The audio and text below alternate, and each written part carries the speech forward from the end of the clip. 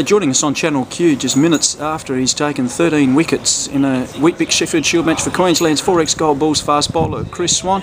Swanee, has it sunk in yet, the magnitude of what you've achieved? Yeah, well, I think the covered in beer sort of sunk it in straight away, mate, that we'd achieved something pretty special. You know, we've got two pretty good outright victories now in a row, and just to be part of that and contributing is always special.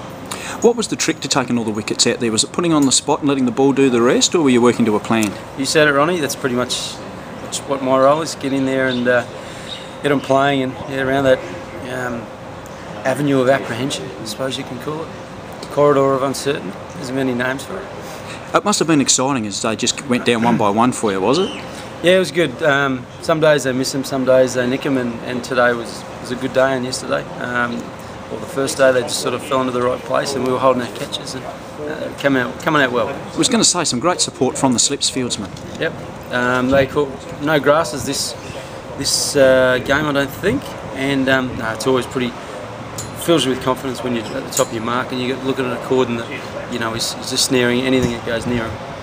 I think you've taken a 9 for in a grade match before, but I guess you probably wouldn't have taken 13 in a match too often. No, the first time I've taken 13 for him. Yeah. There's probably only one bloke prouder than me at the moment.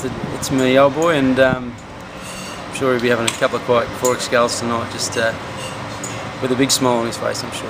Fantastic effort. Thanks very much for your time and enjoy tonight. Cheers, Rob.